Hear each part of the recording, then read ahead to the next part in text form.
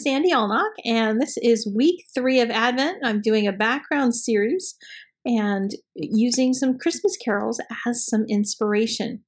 This one, I've already created some pine boughs in my Bible Journaling Made Simple workbook just to practice them.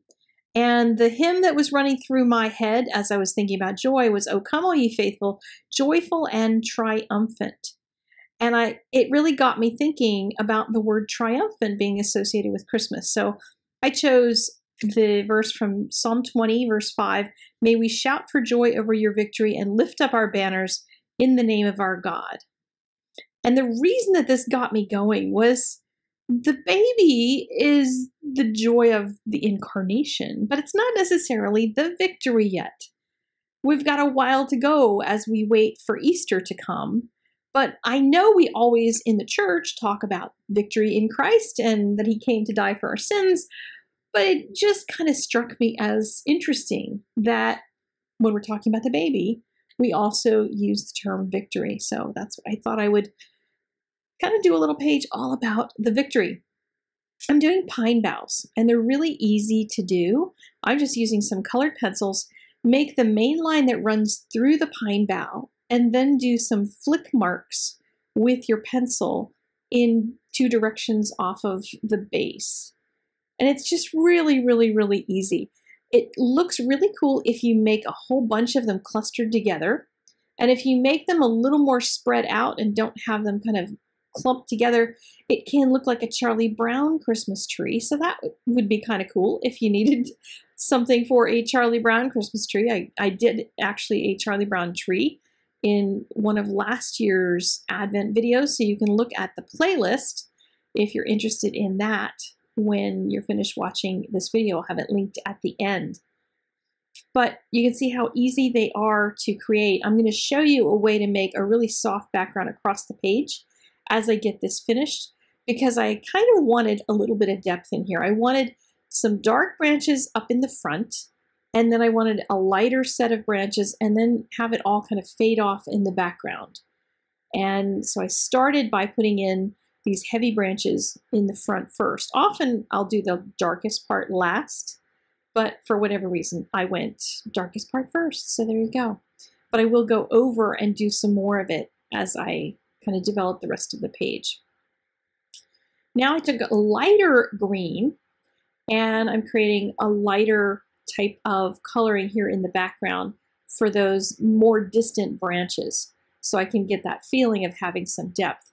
But even that, I started feeling like it wasn't enough. So I decided to use a technique that I taught in the Color Pencil Jumpstart class.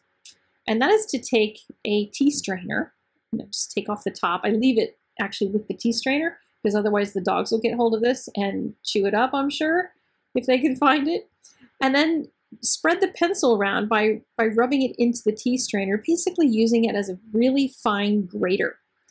And I even decided I was going to use some darker green as well and use both colors together. You can do this with all different kinds of colors.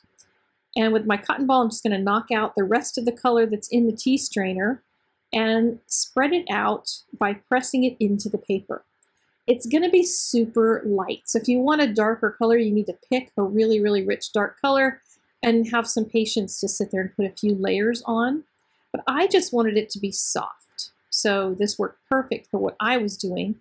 And using a cotton ball to spread it is super easy and super inexpensive. I'm all about not spending a fortune on supplies. So this is a really great technique to use for that. So I went back in then with my pencils, and I'm using my Polychromos pencils here to put a few darker branches in the very front. And as you can see, I'm developing some depth because I have a couple different greens, and I'm not hitting every single branch by recoloring over every one of them. And it just gave me a really nice, realistic look to them. I'm keeping my lettering pretty simple. The word joy is going to be in colored pencil. And I'm going over it a couple times to try to get the width of the letters, the thickness of them to be about the same throughout the whole word. And this is something that I do because I'm not a professional fancy letterer. I basically just do some nice I call it typography rather than lettering, because lettering people think of as that fancy, beautiful cursive script stuff that you do with a brush pen, and I can't do that. But if you're interested in learning how to clean up your own text and do the kinds of things that I'm doing here by making your widths the same, making your letters stack nicely, etc., there's a class over at art-classes.com, and it's called Typography for Bible Journalers, and it'll help you to kind of figure out what you want to do with your lettering and how to use your own handwriting so that it looks nicer than maybe your own handwriting already does. It just gives you some tips on cleaning it up. But God gave you your handwriting because He wanted you to write the way He made you. So there's no need to try to take fancy lettering and try to be just like everybody else. So the Micron pen did the rest of the black lettering, and then I'm taking a white pen to add snow because I love adding snow onto things when it's Christmas. And that little line that came up from the joy turned the word joy into or at least the letter O, into an ornament. And the word in is part of the ornament. You could even fill in the whole O and then write in on it in maybe white pen or something, but I just loved how this one came out. Really simple and has room for my own private journaling down below.